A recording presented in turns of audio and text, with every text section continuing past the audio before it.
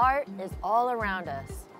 This is especially true in the city of Philadelphia, where public art permeates just about every corner of the city. In fact, that's why it's called Sculpture City.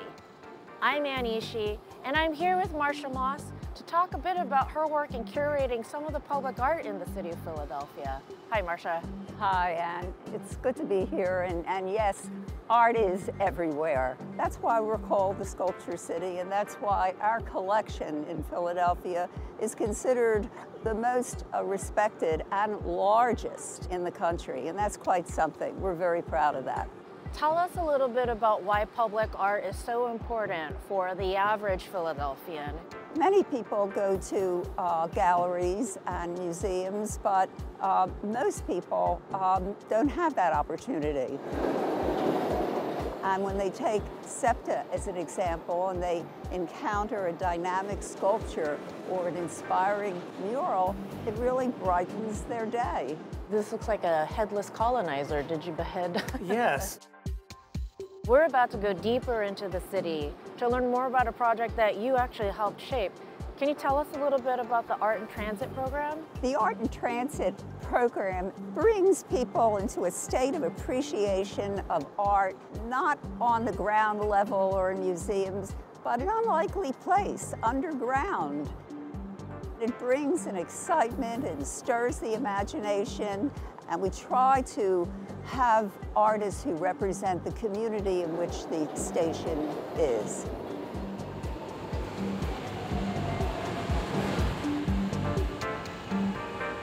My first stop will be right here under City Hall, where artist Ray King is going to tell us a bit about his light installation, Philux Love of Light.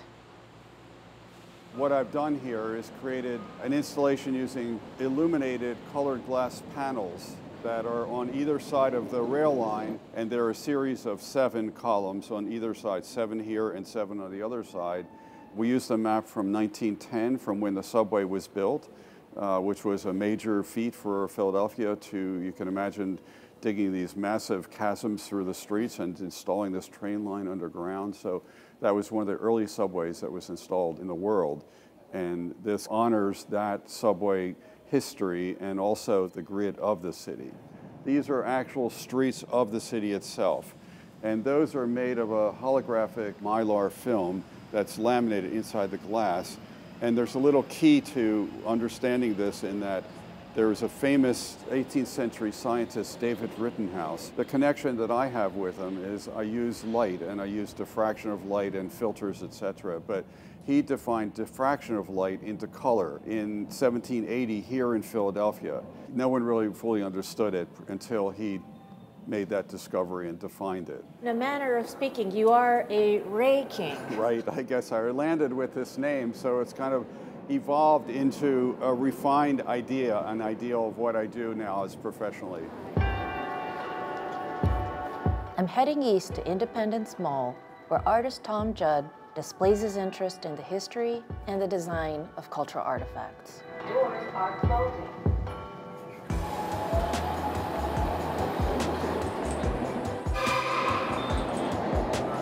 Doors are opening. We're meeting by Constitution Hall, where the birth of American democracy is commemorated with the Declaration of Independence. You have created a historically kind of peculiar tableau of work, kind of nodding to the imagined history of this country. I do love historical things, but I'm not a historian. When I approached this, I spent a lot of time looking at old paintings, reading about this time, but not really from the point of view of getting the story right, but really just to get a narrative. You're looking for a narrative. Yeah, a narrative, yeah. You've gotten some interesting trivia in your research with historians. Well, it was an interesting time because at the same time the Constitution was getting written, you had slavery, and Philadelphia was a very liberal city around slavery and very much a part of the Underground Railroad. So I wanted to capture some of the contradictions of the time. For instance, this is Ona Judge, who was Martha and George Washington's slave, who actually escaped and moved to New Hampshire, and they actually went after her trying to get her back. She never came back, and She went away and had a family and had a life. Good Pretty for her. interesting story. Yeah. There's some funny depictions of historical figures here. This looks like a headless colonizer. Did you behead Yes, a we historical had, figure? no, actually, I was really just playing around with the fashion of the day, so to speak. It's really interesting what you've done here, kind of putting picture frames on an exterior wall. You know, when you work in your studio, you do pictures that are then put on walls, where this, you're dealing with the architecture of the place. So one of the things I did here was I have exterior windows that are actually photographs of real exterior windows from Philadelphia houses, because I felt like the brick wall looked like an exterior wall. We covered those stainless steel doors with photographs of real doors to give the illusion that it was an old door that you were seeing walking down the sidewalk. That seems to embody the spirit of creativity, just trying things until it feels right. Until it feels right. Yeah. Yeah. Well, that's exactly how it went. Yeah. That's great. Yeah.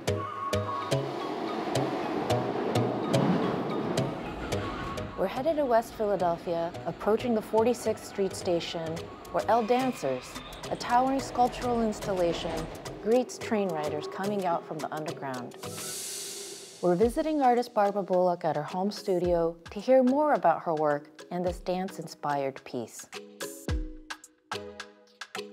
Your work, El Dancers, is such a great example of how public art really connects to a community and a neighborhood. I love dance, and I've worked with different dance companies, and I was in the art department, but I was constantly doing drawings of the dancers.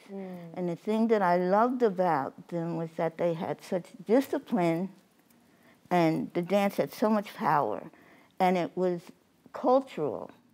There's something very energetic about the movements, the layers, the colors. And I think it's nice to think about people moving through the subway as a form of dance as well. Yes. Yeah.